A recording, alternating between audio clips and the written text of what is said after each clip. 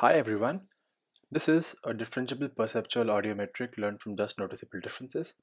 I am Pranay Manocha, presenting on behalf of folks at Princeton and Adobe Research. So let's get started. So let's do a listening test together. Consider this reference audio clip. Obscurely in the recesses of the house after the fact. Now, which audio sounds most similar to it? Audio 1 Obscurely in the recesses of the house after the fact. or audio 2? Obscurely in the recesses of the house after the fact.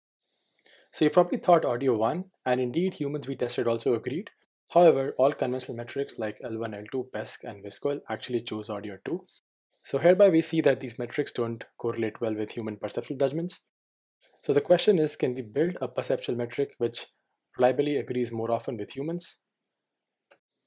So the task of audio similarity is to compare different audio signals, and it's an extremely important task. For one, researchers rely on similarity metrics to evaluate and compare algorithms, and it's used to guide the improvement of algorithms. And for two, these similarity metrics, if differentiable, can be directly optimized for as a loss function in deep learning, which is important for designing good algorithms. As we saw, conventional metrics like L1, L2 are just numerical differences that don't really reflect human perception of similarity. Very early perceptual models like PESC and VSQL were inspired by the way human ear processes signals, especially in the middle ear. But these approaches have their own limitations. For one, they're not robust to audio samples that are close and have very subtle differences, like in the example that we just heard. And two, they're non-differentiable. So to address the non-differentiability aspect, researchers looked at a differentiable PESC, like the two works of QualityNet and DeepLoss. These metrics were approximations of PESC and so are not robust to unseen audio and unseen audio perturbations. Researchers have also explored GANs as a similarity metric, like the work of Metric GAN by Fu et al. In 2018. These approaches are too task-specific and may not be easily optimizable always. Finally, we look at deep feature losses from a pre-trained network have been explored extensively, as in the work of style transfer by the work of Dataset et al. These features were shown to be correlated to human judgment by the work of Zhang et al. In 2018. Similarly, in the audio community, we have looked at the audio deep features by Germain et al.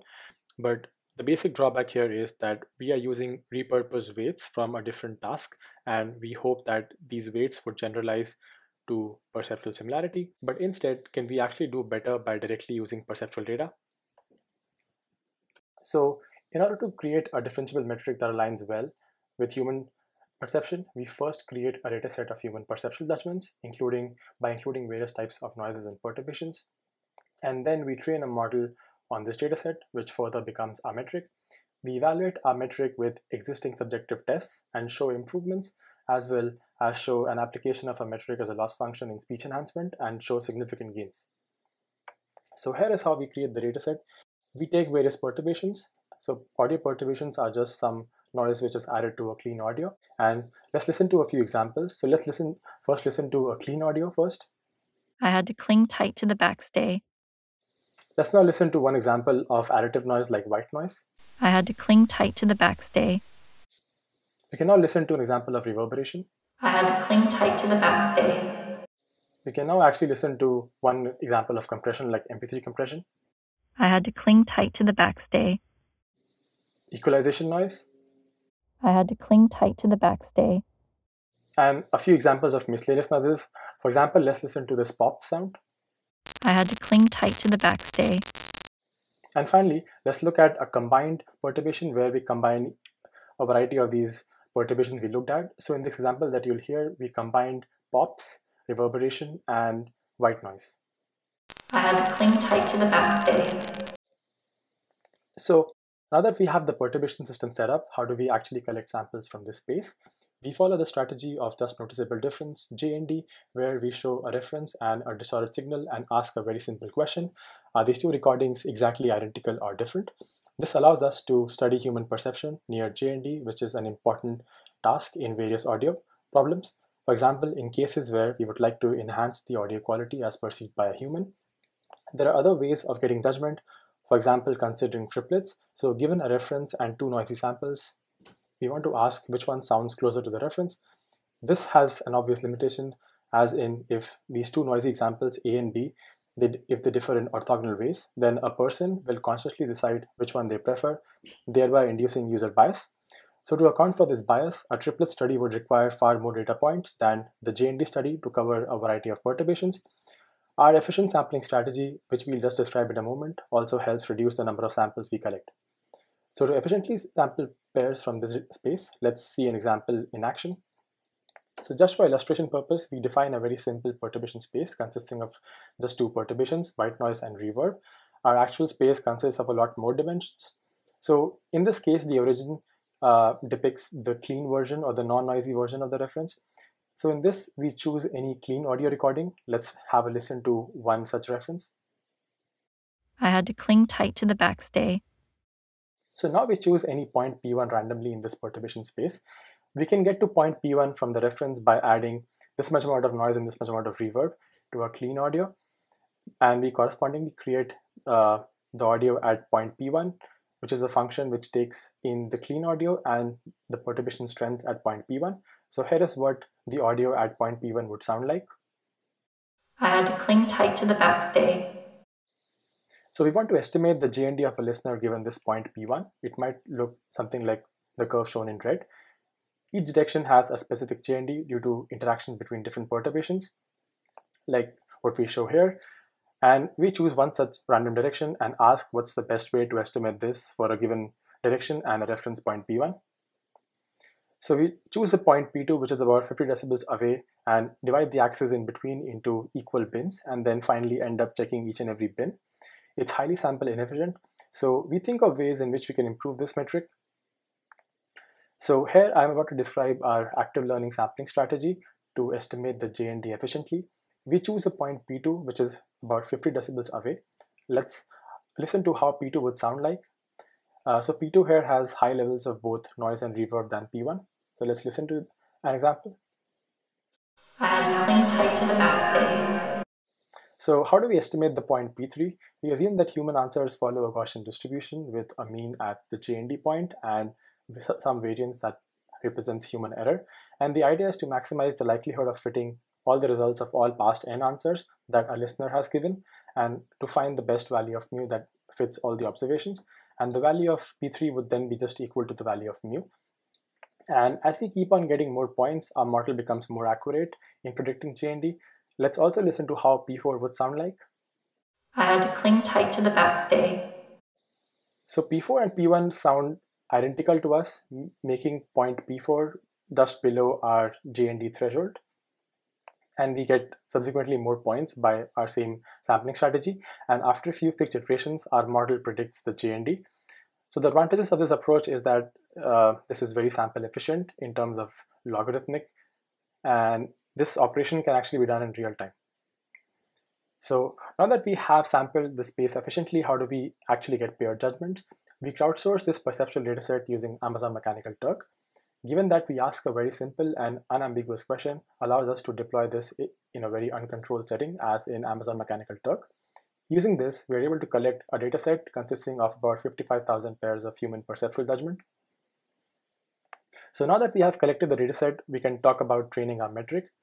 We follow the simple architecture where we have two audio inputs, which are passed into a loss network.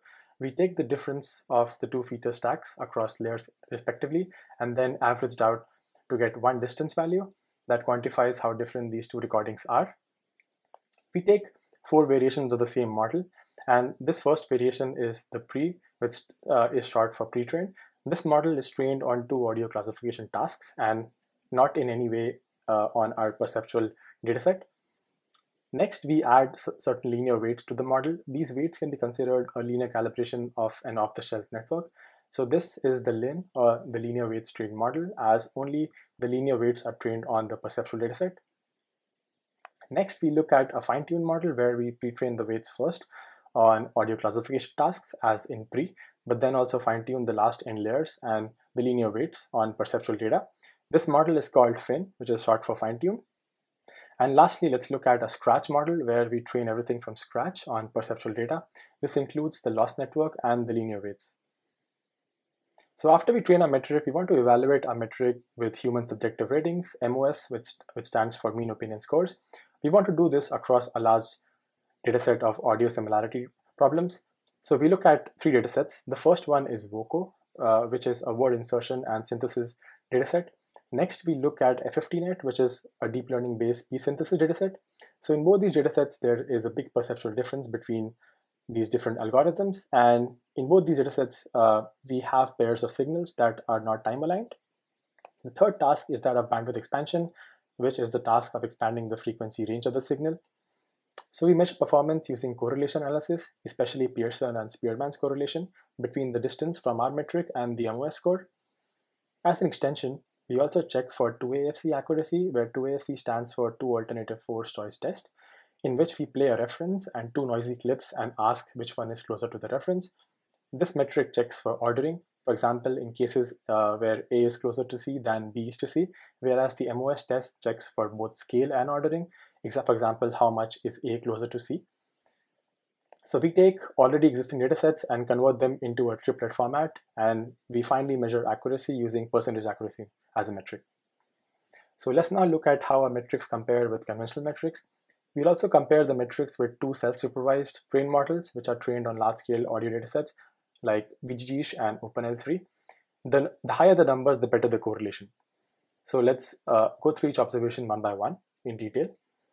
So the first observation that we have is that neural network-based metrics are more robust to non-sample aligned data. We see that most of our models, including the pre-model, perform better than conventional metrics on non-sample aligned audio, as we have in Boku and F15net. We also see that PESC and Visquel have better 2AFC accuracy on F15net and simulated datasets, but have lower MOS scores, suggesting that these methods preserve ordering but not scale. We also observe that the pre-model has higher 2AFC accuracy but slightly lower MOS scores, suggesting that it learns perceptual ordering but not scale. Interestingly, the same model performs better than Scratch on the above two datasets, suggesting that training on classification tasks may actually produce features that correlate better with ordering. However, tuning on perceptual data can be considered as some sort of calibration on the scale information. We also observe that PESC and Visquel perform better on Voku and F15net than the task of bandwidth expansion, indicating that they are less correlated to human perception when measuring subtle differences, as we saw in our hearing example. And finally, we see that all spectrogram difference-based models like VGish, OpenL3, and MSE perform poorly with MOS. This is partly because phase change can destabilize the amplitude, causing random variations. We have seen that a metric can evaluate the results of an algorithm, but can we actually use it as an optimization criteria for training?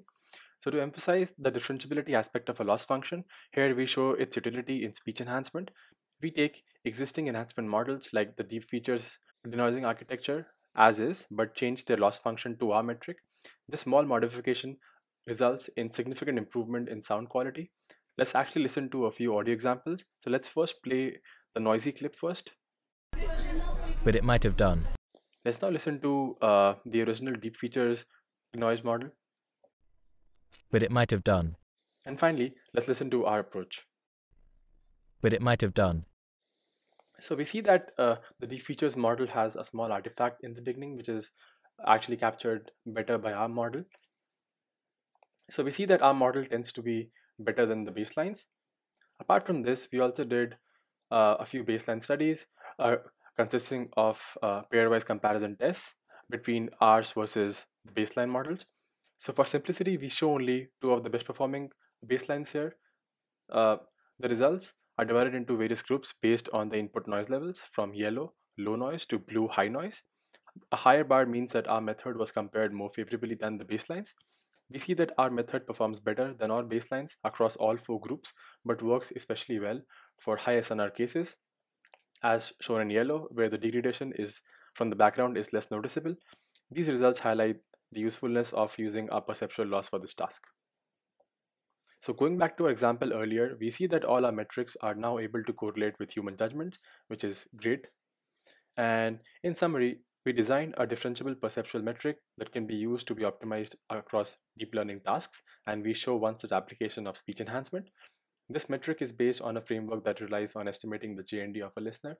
Our metric correlates well with human judgment for samples that are near to JND but is not robust for larger order perturbations. Our metric is as simple as importing it in Python and using it as a loss function in deep learning. The dataset, code, and resulting metric, as well as all listening test examples, are all available from our project page, whose link is given below. For more information, please refer to our paper. Thank you for your attention.